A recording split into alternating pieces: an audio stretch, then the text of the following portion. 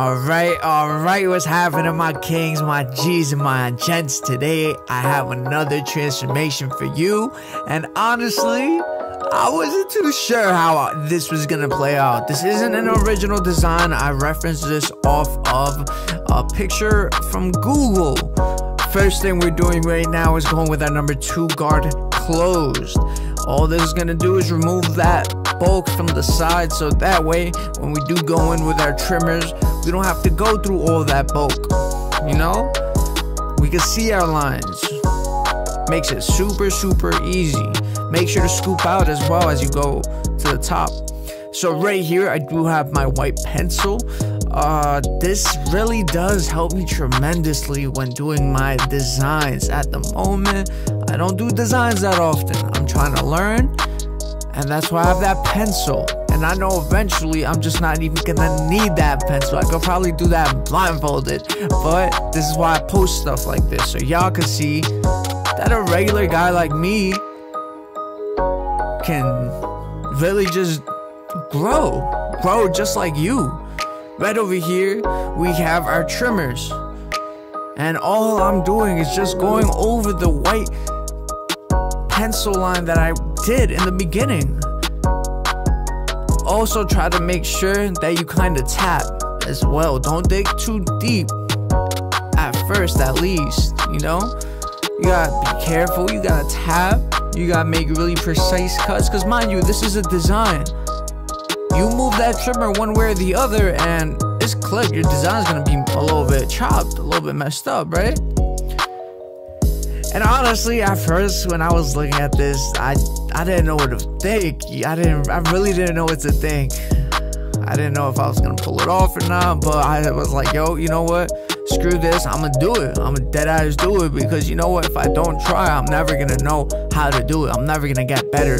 And even if I do take away one thing from this, it's either I get better at designs, I get better at fading, I get better at my shaving, or whatever, you know? Something has to come good out of this. Some good has to definitely come out of this, you know?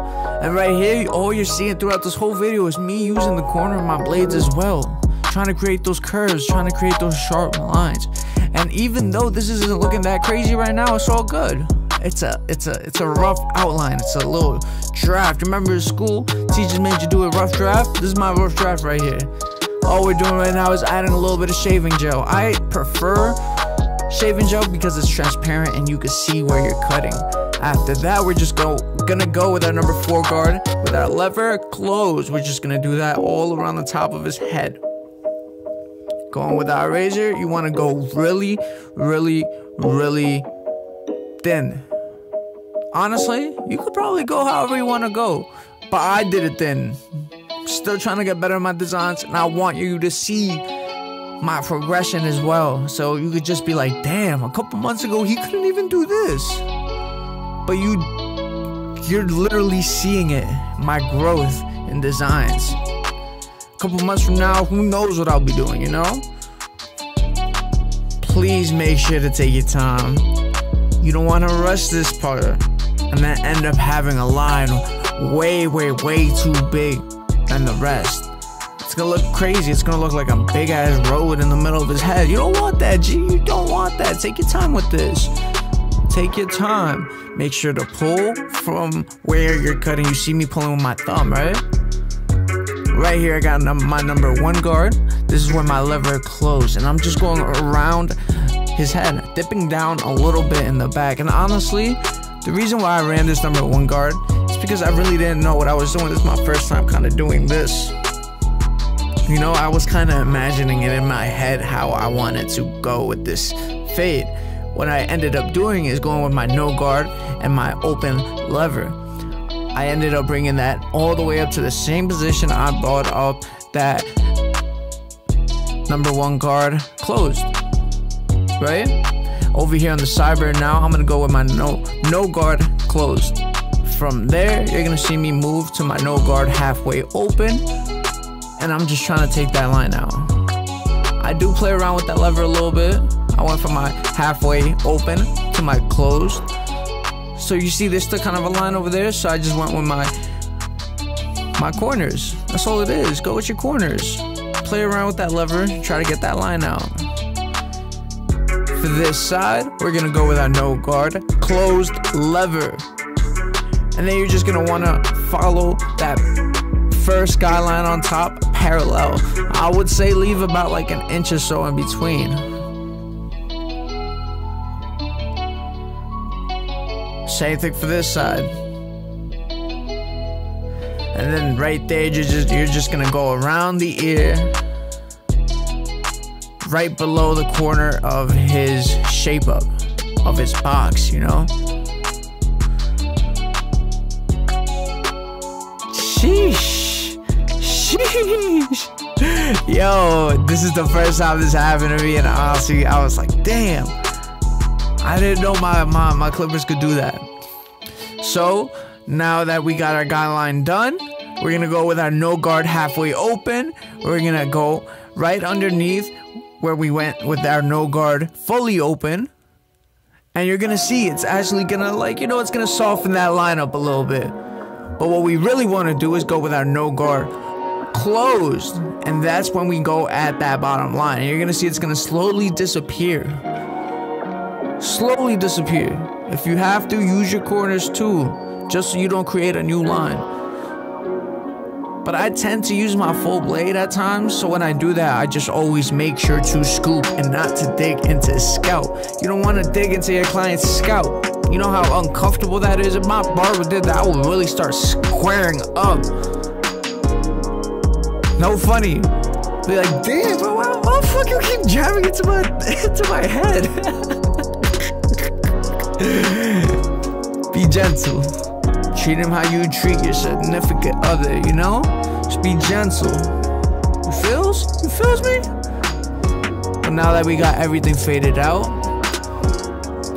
we're gonna go to that little space right there. What I ended up doing is going with my no guard open, and then I go with my no guard halfway open. Slightly lower than when I did with my no guard open, and then I go with my no guard closed. Every single time you lower your lever, you go down. Every single time you go down in the fade, you lower your lever. You feel me? Right here, I'm just creating that. I created a number 1.5 guideline, and then from there, I'm just gonna go with my number 1 guard open to close. Mind you, as you go down in the fade, you want to close your lever gradually, and you're gonna see that line is gonna start softening up. Make sure to scoop outwards. Please make sure to scoop outwards. You don't want to create a super hard line that you don't want to get out. I've been there. I've done that today actually, and it's annoying when you could have just done that right from the beginning, and you don't have to worry about that. You know, take your time. Take your time, my G. Take your time. Right over here, I got my 0.5 guard on my 1/16th guard. Same exact steps. You're gonna go with your open, and then you're halfway open, and then you're closed. Every single time you go lower into that fade, down into the fade, you keep closing your lever. What also helps me break that line up is using my corners. You gotta play around with that. It's trial and error, trial and error. You're not gonna be able to get this that quick. It took me a minute, but you're just seeing how I'm playing with my lever. You know? Same thing for back here. It's the exact same steps. And I'm gonna keep it a buck with you. I'm gonna dead ass keep it a buck with you. This cut is not the most perfect cut in terms of fade, in terms of design. I wouldn't say that at all. I'm looking back at this, I'm like, yo, damn, I could have done this better, I could have done this better. But you know what? That's the reason why we're filming. That's the reason why we track everything we do, why we record everything we do. So you see your own growth. You feel me?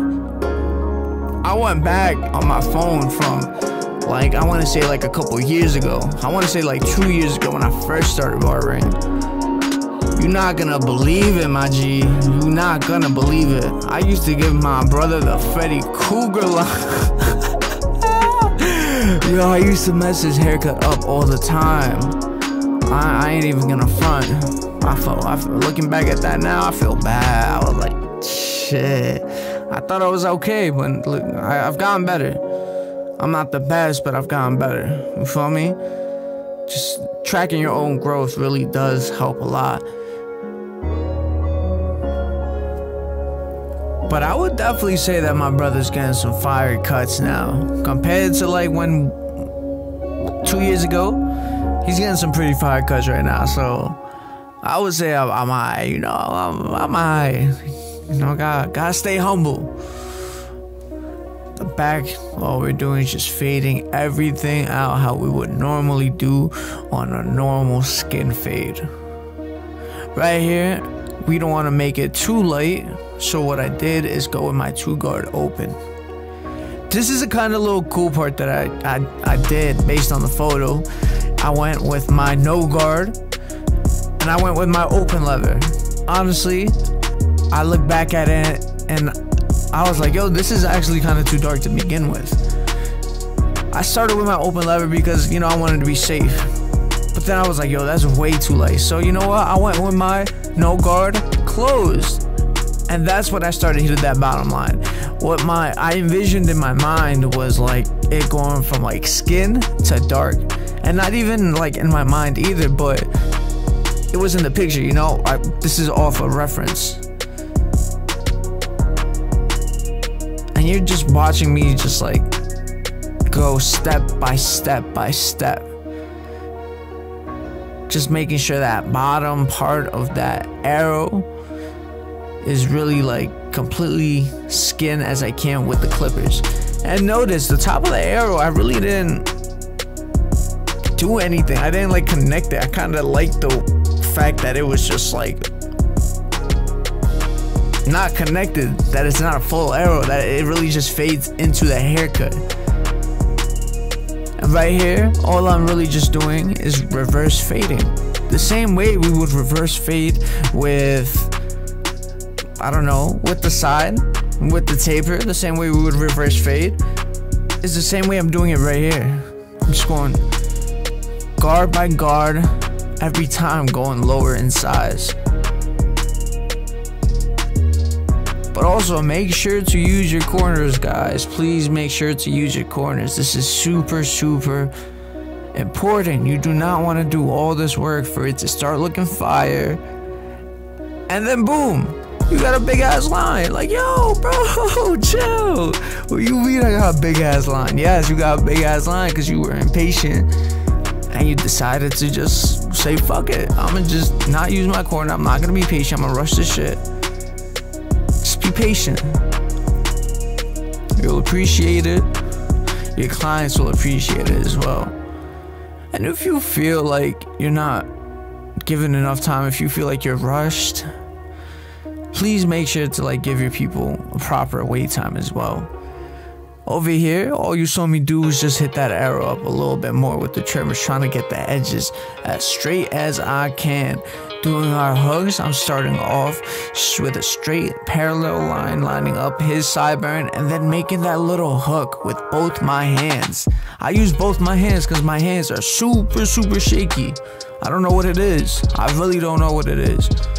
But my hands are shaky, so I use both hands. I know people that can do it with one hand, blindfolded, a foot tied behind their back, you know? It's crazy. Same thing with the hairline. You see me using 2 hands. Best thing I would say for this is definitely try to start from the middle and work your way outwards. Move his head towards your direction. Tilt him if you want. You feel me, my G? That way you get the best angle. And the client's not gonna care that you're moving his head. He just wants a sharp ass hairline, whatever it takes. Not whatever it takes. You feel me? Not whatever it takes, but in order to get that sharp hairline, they need to compensate as a client.